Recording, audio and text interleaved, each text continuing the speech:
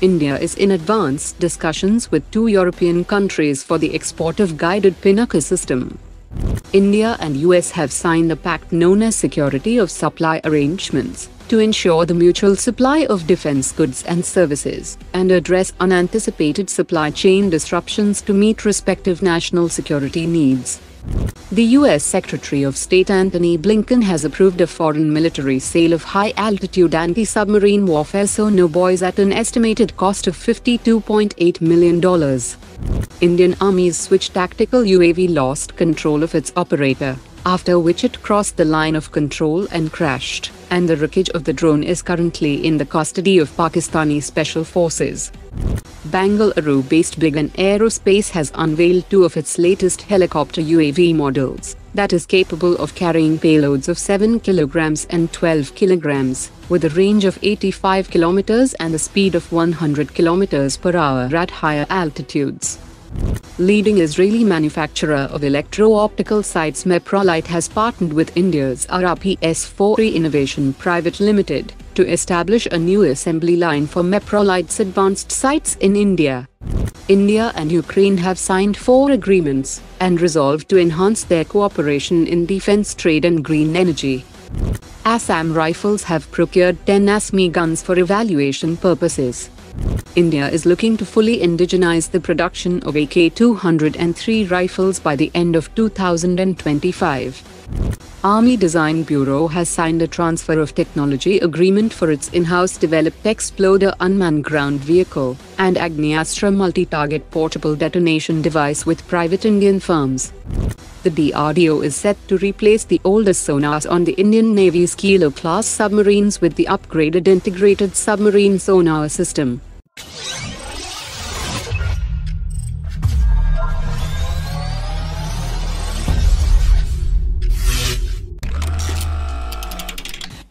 DRDO's Research and Development Establishment has successfully developed a scale technology demonstrator for electromagnetic aircraft launch system that can launch payloads up to 400 kg within a short span of 16 meters.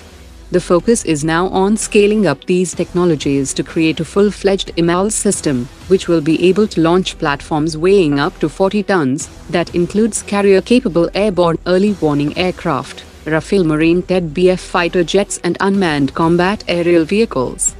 The demonstration of full-scale system will require substantial state funding to ensure its success, as it needs a land-based facility replicating the conditions on an aircraft carrier. The DRDO and Hindustan Aeronautics are set to collaborate on the development of an indigenous airborne electronic warfare pod for the Prachand light combat helicopter that will also be compatible with other rotary wing platforms. The EW pod will be integrated into the inner tower of the Prachand, providing crucial electronic countermeasures to protect the helicopter from radar-guided missiles and other threats. Recent advancements have brought renewed optimism in the Kaveri engine program, and the gas turbine research establishment is targeting to achieve 81 kN thrust during demonstration flights, potentially making the Kaveri engine suitable for the second batch of Tejas Mark 1A fighters. After significant improvements, the Kaveri engine's dry core is now capable of demonstrating 49 to 51 kN of dry thrust, and the new generation afterburner being built by BrahMos Aerospace will enable it to generate the desired 81 kN thrust. The Kaveri engine is a flat-rated design, which means that it will not suffer from thrust loss in highly humid and dry conditions, and the 81 kN Kaveri could potentially outperform the American F404, which generates below 79 kN in similar environments. As the Indian Air Force continues to evaluate its options for a modern and versatile medium transport aircraft, experts have said that India should evaluate the Japanese Kawasaki C2 medium-range military transport aircraft, which has the same dimensions to that of Airbus A400M, but it can carry 40 tons of payload, compared to the 37 tons of A400M. It has a maximum speed of 890 km per hour, a maximum range of 6,500 km, and can operate at a service ceiling of 12,200 meters, and additionally, it also has the ability to operate from short or unprepared runways. Today's top 3 comments.